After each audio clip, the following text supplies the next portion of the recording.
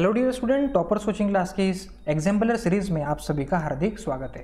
तो चलिए डिस्कस करते हैं इलेक्ट्रिसिटी इस चैप्टर के NCERT exemplar solutions. Question number 6, what is the maximum resistance which can be made using 5 resistors each of 1/5 Om. Okay, तो यहाँ पे हमें 5 रेजिस्टर्स दिए गए हैं इस कैपेसिटी के, उसका जो रेजिस्टेंस है 1/5 ओम है, और हमें यहाँ पे पूछा गया है कि मैक्सिमम रेजिस्टेंस कितना होगा जो कि हम लोग इस ओम का यूज़ करके बना सकते हैं। तो फ्रेंड, इसके लिए आपको सीरीज कॉम्बिनेशन और पैरेलल कॉम्बिनेशन के बारे में जानना ज़रूरी होगा। जब हम रेजिस्टेंस को सीरीज में कनेक्ट करते हैं यानी कि वन आफ्टर अनदर, तो इस कंडीशन में जो इफेक्टिव रेजिस्टेंस होता है वो सम होता है सारे रेजिस्टर्स की, यानी कि RS इक्वल टू होता है R1 plus R2 plus R3 इस तरीके से। या फिर रेजिस्टर्स को हम लोग 2 कॉमन पॉइंट्स में ज्वाइन करते हैं इस तरीके से। तो इस कॉम्बिनेशन को हम लोग कहते हैं पैरेलल कॉम्बिनेशन। और यहाँ पे जो इफेक्टिव रेजिस्टेंस आता है 1/RP is equal to 1/R1 plus 1/R2 plus 1/R3 इस तरीके से। इसके अलावा आपको ये जानना भी ज़रूरी होगा, जब हम लोग सीरीज में इस रेजिस्टर्स को कनेक्ट करते हैं तो जो इफेक्टिव रेजिस्टेंस जो होता है ना, टोटल रेजिस्टेंस, तो वो इस हर रेजिस्टेंस से ज़्यादा ही होता है क्योंकि वो इनकी सम होती है। और जब हम लोग पैरेलल कॉम्बिनेशन में रेजिस्टर को लगाते हैं तो फिर जो फाइनल रेजिस्टेंस यहाँ पे आता है, इफेक्टिव रेजिस्टेंस इस पूरे सर्किट का, तो वो रेजिस्टेंस इन हर रेजिस्टर की वैल्यू से कम ही होता है। ये भी आपको यहाँ पे समझना ज़रूरी होता है ना। तो अभी इस एग्जाम्पल में हमें चाहिए maximum resistance from these Ohm's resistor, है ना। 1/5 ओहम का रेजिस्टर दिया, ऐसे 5 रेजिस्टर्स यहाँ पे है, और हमें यहाँ इनका कॉम्बिनेशन ऐसा करना है कि हमें मैक्सिमम रेजिस्टेंस मिल सकता है। तो अगर हमें मैक्सिमम रेजिस्टेंस चाहिए तो 101% उनको हमें अप्लाई करना पड़ेगा सीरीज कॉम्बिनेशन में, तभी मैक्सिमम रेजिस्टेंस मिल सकता है। तो सीरीज कॉम्बिनेशन का टोटल इफेक्टिव रेजिस्टेंस कुछ इस तरीके से होगा।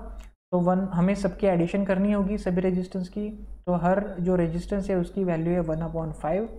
तो ऐसे 5 रेजिस्टर्स है, तो मैं 1/5 प्लस 1/5 प्लस 1/5 प्लस 1/5 इस तरीके से लिख लेता हूँ। बेस सभी का सेम है तो वो सेम होगा, 1 प्लस 1 प्लस 1 प्लस 1 प्लस 1 यानी कि हो जाएगा 5 डिवाइडेड बाई 5 यानी कि हो जाएगा 1 ओम। तो यस, मैक्सिमम इन ऐसे 5 रजिस्टर का यूज करके मैक्सिमम हम लोग 1 ओम का रेजिस्टेंस बना सकते हैं। तो the correct answer from the given option will be option number D. Question number 7, what is the minimum resistance which can be made using 5 resistor each of 1/5 Om. Okay, तो just इस example के पहले मैंने इस concept को आपके साथ explain किया है। अगर हमें मिनिमम रेजिस्टेंस चाहिए होगा तब हमें उसको अप्लाई करना होगा पैरेलल कॉम्बिनेशन में, और अगर हमें मैक्सिमम चाहिए होता है तब हम लोग सीरीज में ज्वाइन करते हैं। ये बात को ठीक से समझ लीजिए। तो यस, ऑफकोर्स पैरेलल में हम लोग कनेक्ट करेंगे तो इफेक्टिव उसका कैलकुलेट करने के लिए पैरेलल का हमें फॉर्मूला पता है 1/RP, यानी कि इफेक्टिव रेजिस्टेंस होता है 1/R1, है ना, प्लस 1/R2 प्लस 1/R3 इस तरीके से। तो चलो कैलकुलेट करते हैं। 1/RP इज इक्वल टू 1/, इसकी वैल्यू है 1/5, तो it will be 1/5 plus 1/1/5 plus 1/1/5 plus 1/1/5 plus 1/1/5 इस तरीके से। तो ये रेसिप्रोकल हो जाएगा, तो it will be 5 plus 5 plus 5 plus 5 plus 5, है ना। ये वैल्यू किसकी है लेकिन 1/RP की, 1/RP की इफेक्टिव रेजिस्टेंस। तो it will be 5 plus 5 plus 5 plus 5 plus 5, it will be 25। तो इसको रेसिप्रोकल करता हूँ क्योंकि हमें इफेक्टिव रेजिस्टेंस चाहिए, तो इट विल बी 1/25 ओहम। तो इस तरीके से हमें फाइंड आउट हुआ कि ऐसे 5 रजिस्टर यूज करके हम लोग मिनिमम जो रेजिस्टेंस है वो ऑब्टेन कर सकते हैं 1/25 ओम का। तो चलिए देखते हैं ऑप्शन नंबर 1 में 1/5 नहीं, ऑप्शन नंबर बी में दिखाई दे रहा है 1/25 ओम। तो this will be the correct answer. Question number 8, the proper representation of series combination of sales obtaining maximum potential is. Okay, तो यहाँ पे हमें कुछ सेल्स को सीरीज कॉम्बिनेशन में अरेंज करना है, लगाना है। तो यहाँ पे रिप्रेजेंटेशन कौन सा करेक्ट है वो हमें यहाँ पे आइडेंटिफाई करना है। सबसे पहले सेल जो होता है वो आपको पता है उसका सिंबल, उसका एक टर्मिनल पॉजिटिव होता है, एक टर्मिनल नेगेटिव होता है। तो उसका जो सिंबल होता है सेल का, तो वो कुछ इस तरीके से होता है, जिसमें हम लोग 2 वर्टिकल लाइंस ड्रॉ करते हैं। तो जो बड़ी लाइन होती है वो पॉजिटिव टर्मिनल होता है, जो छोटी लाइन होती है वो नेगेटिव टर्मिनल होता है। अभी अगर इसे हमें सीरीज कॉम्बिनेशन में लगाना है तो 1 आफ्टर 1 हमें सेल लगाने होंगे, जिससे कि बैटरी फॉर्म होगी। लेकिन इसको लगाते समय एक बात भी आप लोगों को नोटिस करना है कि जो पहला सेल होता है, suppose this is one cell, it is positive terminal, it is negative terminal, तो दूसरे सेल का जो पॉजिटिव टर्मिनल होता है वो पहले सेल के नेगेटिव टर्मिनल से कनेक्ट होना जरूरी होता है। मीन्स हमें इसी तरीके से इसको यहाँ पे अरेंज करना है ना। Negative terminal should be connected to the positive terminal of another cell. इसको अगर डायग्रामेटिक रिप्रेजेंटेशन अगर हम लोग करते हैं तो कुछ इस तरीके से होगा। Suppose this is positive terminal and this is negative terminal, तो इसको हमने कनेक्ट किया दूसरे सेल के पॉजिटिव टर्मिनल से, और उसका ये था नेगेटिव टर्मिनल, उसको कनेक्ट किया फिर दूसरे सेल के पॉजिटिव टर्मिनल से, है ना। तो इस तरीके से इसका रिप्रेजेंटेशन होता है। तो इस तरीके से हम लोग इसको समझ सकते हैं, यानी कि पॉजिटिव नेगेटिव इस तरीके से कनेक्टेड होने चाहिए सेल एक दूसरे से, तभी हम लोग मैक्सिमम पोटेंशियल उसका ऑब्टेन कर सकते हैं। तो चलो देखते हैं ऑप्शन नंबर 1। ऑप्शन नंबर 1 में देखो भाई, यहाँ पे पॉजिटिव है, नेगेटिव है, पॉजिटिव है, नेगेटिव है, positive negative, yes. Option number A तो करेक्ट यहाँ पे दिखाई दे रही है हमें। Option number B, second case भी यहाँ पे देखते थे, पॉजिटिव नेगेटिव पॉजिटिव, है ना, नेगेटिव पॉजिटिव। सबसे पहली बात तो यहाँ पे इसको लाइन से कनेक्ट नहीं किया है, ये यहाँ पे मिस्टेक है। ये सबसे पहले मिस्टेक हम लोग आइडेंटिफाई कर सकते हैं। दूसरी मिस्टेक हम लोग यहाँ पे देख सकते हैं कि यहाँ पे नेगेटिव यानी कि सेम टर्मिनल्स एक दूसरे से कनेक्ट भी किए हुए। सबसे पहले तो वो प्रॉपर रिप्रेजेंटेशन नहीं था, और उसके बाद में यहाँ पे ये भी मिस्टेक है, तो ये तो प्रॉपर रिप्रेजेंटेशन नहीं है। यहाँ पे हम लोग देखते हैं पॉजिटिव नेगेटिव पॉजिटिव नेगेटिव, तो यहाँ पे भी यहाँ पे मिस्टेक हमें दिखाई दे रही है ना। दोनों सेल का नेगेटिव टर्मिनल एक दूसरे से कनेक्टेड किया हुआ यहाँ पे नजर आ रहा है, जैसे कि नहीं होना चाहिए। Opposite terminal should be connected with each other, तो this is also incorrect diagram. यहाँ पे भी तो पहली बात तो ये है कि कनेक्शन ही नहीं दिया गया है ठीक से। फिर भी अगर हम लोग यहाँ पे पॉजिटिव नेगेटिव देखते हैं तो यहाँ पे भी हम लोग आइडेंटिफाई कर सकते हैं कि नेगेटिव टर्मिनल को एक दूसरे के साथ रखा गया है। तो this is also not the correct representation, so only condition A is representing the proper combination। तो ऑप्शन नंबर ए हम सिलेक्ट करेंगे, जिसमें कि केस 1 को करेक्ट बताया गया है। Question number 9, which of the following represents voltage. Okay, तो वोल्टेज से रिलेटेड हमें यहाँ पे कुछ फॉर्मूलाज दिखाई दे रहे हैं। Work done upon current into time, work done into charge, work done into time upon current, work done into charge into time. तो सबसे पहले सभी इक्वेशन में हम लोग देख रहे हैं तो हमें वर्क डन यहाँ पे नजर आ रहा है, और वोल्टेज का रिप्रेजेंटेशन हमें यहाँ पे पूछा गया है।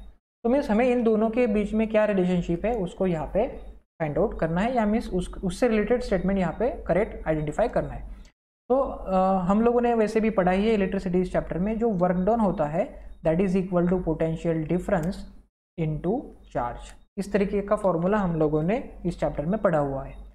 तो यहाँ पे अगर हम लोग देखते हैं, अगर मैं इस चार्ज को यहाँ पे ट्रांसपोज करता हूँ तो क्या होगा, work done upon charge is equal to potential difference, ऐसा एक फॉर्मूला हमें यहाँ पे मिलता है।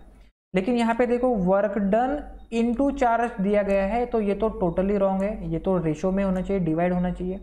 यहाँ पे भी हमें दिखाई दे रहा है work done into charge into time, तो ये तो डिवीजन में है भाई, तो ये भी तो नहीं चलेगा। ये दोनों ऑप्शन तो चले गए हमारे यहाँ से। उसके बाद में ये जो दोनों ऑप्शन बचे हुए हैं, यहाँ पे हमें वर्क डन के साथ साथ में करंट भी दिखाई दे रहा है ना, वर्क डन करंट भी दिखाई दे रहा है। तो हम लोग क्या करते हैं, इस एक्सप्रेशन को अभी in terms of current convert करते हैं। तो ये देखो भाई, चार्ज के बारे में हमें पता है, इलेक्ट्रिक करंट का फॉर्मूला क्या है, electric current define as charge passing per unit time. तो Q को हम लोग ऐसे भी लिख सकते हैं I इंटू टी, है ना, ऐसे भी हम लोग Q को रिप्रेजेंट कर सकते हैं। तो इस वैल्यू को मैं यहाँ पे पुटअप कर देता हूँ, तो वोल्टेज अभी होगा वर्क डन अपॉन इस Q की जगह पे मैं लिख देता हूँ I इंटू टी, यानी कि हमें वोल्टेज का भी ये दूसरा फॉर्मूला भी मिल गया, जो जिसमें हम लोग करंट भी देख सकते हैं। तो work done upon current into time, तो work done upon current into time, yes this is the correct answer. Option number A will be the correct answer which is representing the proper formula of voltage, है ना। So option number A यहाँ पे correct होगा। तो friends please note down, आपको work done का ये वाला फॉर्मूला और ये वाला फॉर्मूला पता होना काफी जरूरी है ना।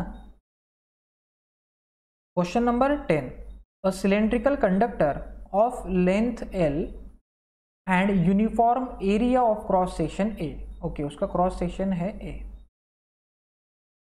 And has a resistance R, okay तो उसका रेजिस्टेंस R है। तो भाई देखो यहाँ पे एक सिलेंड्रिकल कंडक्टर है ना, तो उसकी जो लेंथ है वो L है, क्रॉस सेक्शन जो है यहाँ पे एरिया ऑफ क्रॉस सेक्शन यहाँ पे A है और उसका रेजिस्टेंस R यहाँ पे दिया गया है, ठीक है। अनदर कंडक्टर, ठीक है, यहाँ पे एक दूसरा कंडक्टर और है, another conductor of length 2L, तो इसकी जो लेंथ है वो है 2L, रेजिस्टेंस R, अच्छा इसका भी रेजिस्टेंस R है, इसका भी R था, इसका भी R है, लेंथ डबल दिखाई दे रही है, और ऑफ द सेम मटेरियल, अच्छा दोनों जो मटेरियल है वो दोनों सेम मटेरियल है।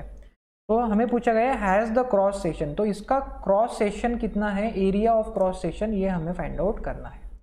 सपोज इसका एरिया ऑफ क्रॉस सेक्शन हमने A कंसिडर किया, तो इसका मैं A' कंसिडर करता हूँ, तो ये हमें यहाँ पे फाइंड आउट करना है। तो कैसे फाइंड आउट कर सकते हैं इसके बारे में थोड़ा सा यहाँ पे सोचते हैं। तो भाई देखो लेंथ डबल कर दी गई है, रेजिस्टेंस सेम है, एरिया यहाँ पे हमें फाइंड आउट करना है in terms of other conductor, लेकिन एक हिंट यहाँ पे हमें दिखाई दे रही है, they are made of the same material, यानी कि उन दोनों कंडक्टर की रेजिस्टिविटी सेम होगी, है ना।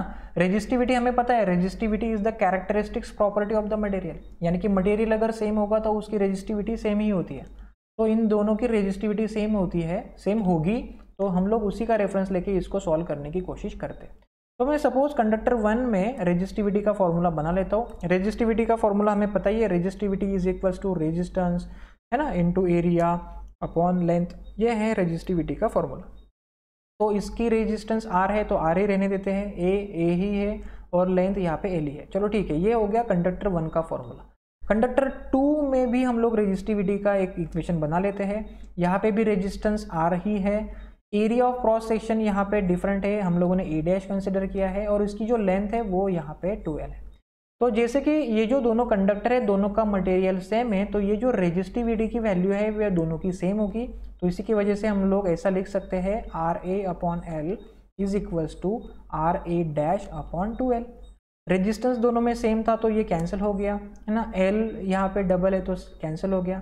तो यहाँ पे हमें मिला क्या है, मिला है A is equals to A' upon 2 को ट्रांसपोज कर देता हूँ, तो 2A इक्वल टू A', यानी कि इससे कि हमें ये पता चला कि ये जो सेकेंड रेजिस्टेंस है उसका जो एरिया ऑफ क्रॉस सेक्शन है वो पहले जो कंडक्टर था, है ना, उसके एरिया से डबल है, यानी कि 2A हमें यहाँ पे मिला है। तो चलिए देखते हैं ऑप्शंस। ऑप्शन नंबर A में है A अपॉन 2 नहीं, 3 अपॉन 2 नहीं, option number C 2A, yes this is the correct answer. तो किस तरीके से हम लोगों ने इस एग्जाम्पल को सॉल्व किया है, इसका लॉजिक ठीक से समझ लो। हिंट क्या थी, दोनों जो कंडक्टर है उनका मटेरियल सेम था, यानी कि उनकी रेजिस्टिविटी सेम थी, ये आपको समझ में आना चाहिए। तो बस दोनों का रेजिस्टिविटी का इक्वेशन सेटअप कीजिए, दोनों की वैल्यू सेम होती है तो हम लोग उनको कंपेयर करेंगे, जो जो कैंसिल हो सकता है कैंसिल कीजिए, आपको ये इक्वेशन आसानी से मिल जाएगा।